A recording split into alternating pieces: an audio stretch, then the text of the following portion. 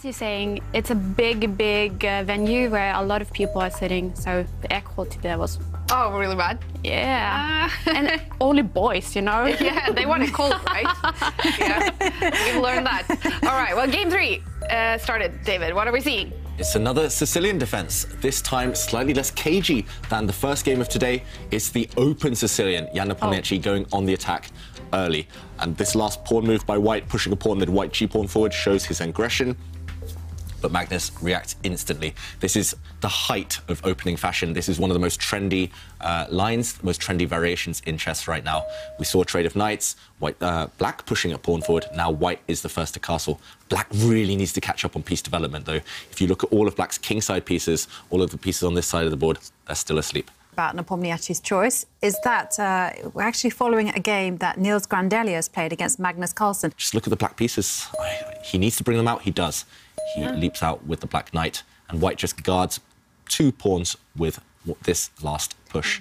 One thing that's super interesting is actually, you know, when I've looked through the games, I always see one name that stands out that Magnus has been following, and it's always Jordan van Foreest, who was his second in the World Championship match. Magnus has been really impressed with the young Dutchman. Yeah, we talked about air quality, but Jordan van Foreest, I think he was a breath of fresh air for the Magnus team at the World Championship match. So Nepomniachtchi just preempting that, expecting that in advance and stepping back with his queen. It's basically the World Championship match, just with lower stakes, lower prize money, slightly lower rated players, but and just a slightly as much shorter honor. match. The #2 Scandinavian player. And yeah, it's going to be a battle. That's going to ruin the friendship. You're too nice, Jovanka. I would do anything to beat a friend. No. Maybe a launch pad for a future attack by White's knight or White's bishop. He doesn't do this. He plays the safer option. And talking of targeting pieces, the White knight was the target. Now the Black knight on the side of the board is the big target. And I guess then it's looking good for him so far. This could be the game he makes that comeback. Yeah, I just think a great opening choice.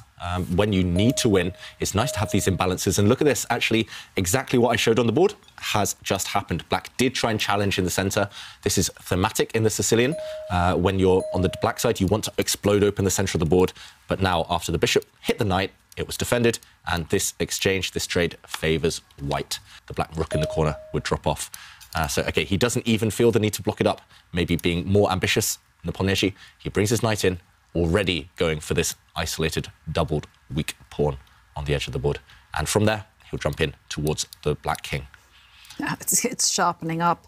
And I can actually see that this has kind of been analysed in July 2021, but it didn't look good for Black. OK, so it's been analysed. This would be a real disaster for Magnus Carlsen, walking into a variation that is known. And, OK, the evaluation bar saying Black is fine-ish now, but from a practical point of view, unless he's 100% sure, I think he's going to walk into danger. This Black king stuck in the middle is going to be stranded there for a long time. Well, I faced a very sharp opening against the Caro-Kann, and I didn't know my theory, and I lost very quickly. Whoa! And what happened? Yeah, Jan playing a very surprising move, actually, hitting the Black queen with the White bishop. But this can be blocked by a pawn move. I'm wondering if the evaluation bar will correct itself. Yeah, I mean, this still feels super sharp, and to me, Nepomniachtchi may be still in preparation. So, OK. Yeah, that evaluation bar, let's ignore it for now. It's going to swing and swing and swing, as it has done throughout the whole final, yesterday and today. So a human move. Yeah, it's a very human move. Okay. I think we'll see some fireworks. And there are some ideas behind it. I think Jan is actually getting ready for some really surprising sacrifices. I think Black is in big practical trouble. OK, he does drop back with his queen. Now he wants to trade off. So Black's queen threatening to capture the White queen, but White's queen is just going to move out the way. Coming, but he was like, OK, I'll go for it. The pawn can be pushed in the G file and my knight is on the F file, but that's OK. Like, I wouldn't be brave enough to do that. And it was a theoretical draw. I know that now. You know that now. Is that something you've actively worked on since your first over-the-board experience? If Magnus plays, OK, he just brings his rook across. Firstly, as Jovanka mentioned, queen takes pawn was a bad move because now the bishop would actually hit the queen and hit the rook, a knight sacrifice which didn't work.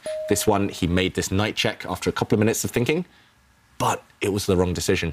And maybe just at that critical moment, investing another 2 minutes would have helped him find a stronger idea. And now the evaluation bar really hating White's position. It can even sacrifice, OK, and there you go. The rook comes into the second rank. Wow. It's the best move, but it's also the most obvious move. So, of course, Magnus was going to find it. And Magnus just one chance. He was given one chance in the last game. He seized it. Now one chance in this game. So far, he's seized it, and yeah, that's why he's the world champion. He is ruthless. And meanwhile, okay, Jan jumping in with the queen. That's brave.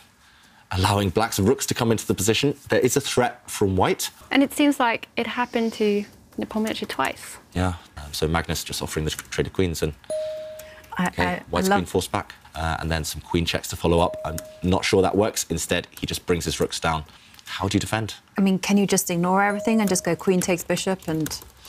Yeah, I think maybe he could have tried that, but I think there would have been some checkmating ideas if that had happened. So white dropping back the bishop to defend the pawn in front of the white king, but delivering checkmate at the very end. Well, he's not gone for that. He's not gone for it, but maybe finding a different strong path. Magnus in the current position, taking this bishop, and now after king takes, he's jumping in with the black queen.